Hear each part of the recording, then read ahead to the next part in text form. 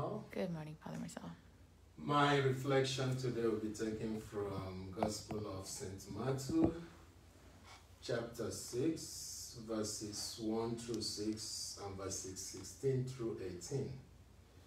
Jesus said to his disciples, "Take care not to perform righteous deeds, in order that people may see them. Otherwise, you will have no recompense from your heavenly Father. When you give alms, do not blow trumpets before you, as the hypocrites do in the synagogues and in the streets, to win the praise of others. Amen, I say to you, they have received their rewards. But when you give alms, do not let your left hand know what your right is doing, so that your almsgiving may be secret, and your Father who sees in secret will repay you.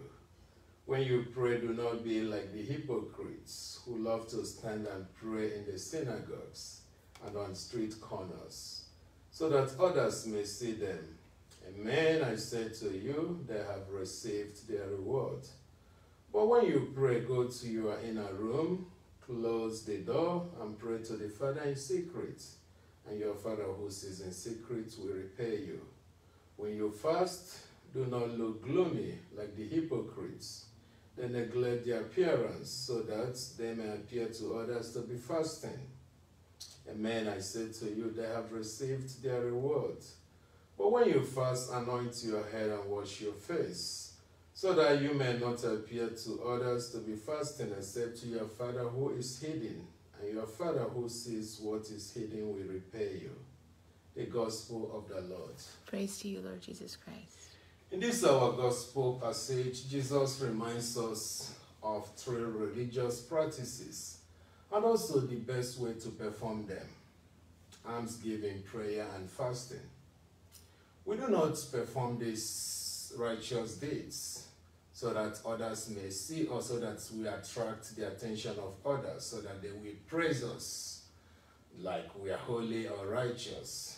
And we do not perform all these righteous deeds in order to glorify ourselves or for self-gratification. Instead, we perform them for the greater glory of God, for the sanctification of others, and also for our own sanctification. For example, almsgiving, this deals with our relationships with one another. Whenever we want to give alms, like the passage says, that we should always do that anonymously, in secret. So that, and one of the reasons may be to protect the dignity of the receiver. So when we give alms anonymously, our Father who sees what is done in secret will repay us.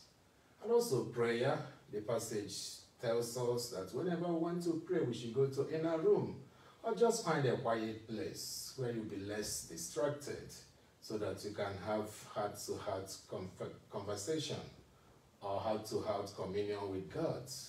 So that our Father, you pray for our Father who sees in secrets, will repay us.